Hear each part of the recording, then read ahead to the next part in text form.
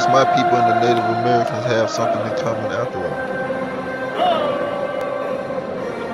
Are you gonna tell them the truth? Just listen. Trouble was brewing in the Deep South, in a county where no black person had lived in 75 years. Filthy, dirty, I'm afraid y'all niggas. of them coming to Forsyth County. I lived in Atlanta. I was born in Atlanta. And in 1963, the first blacks were bused at West Fulton High School.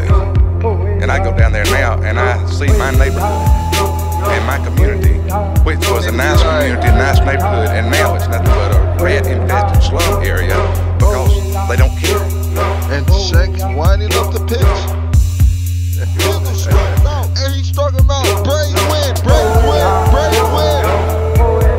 But on the real tip,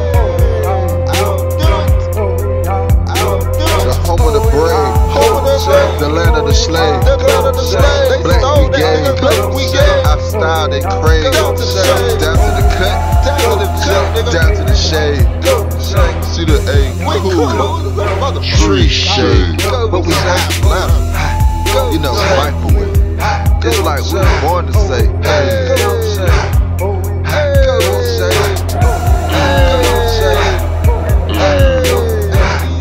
it's engraved. We still slaves. We still slaves. Come here on vacation, leave from one jail slave. Let me engage. Let me turn the page where we ride and raid. It's engraved. If they try us again, where them folks fake, where them folks fake, where they smile on your face. How is it supposed to be? Fight together. Last thing your face, your black blood, beauty still stays. They race, they racist, they sport. I've been down here since '81. You know what I'm saying? I hope that you feel they racist, they sport.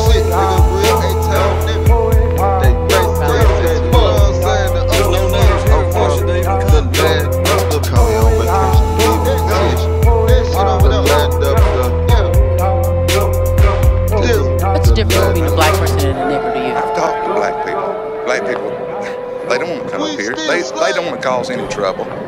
That's a black person. A nigga wants to come up here and cause trouble all the time. That's the difference. They got down, new niggas got down.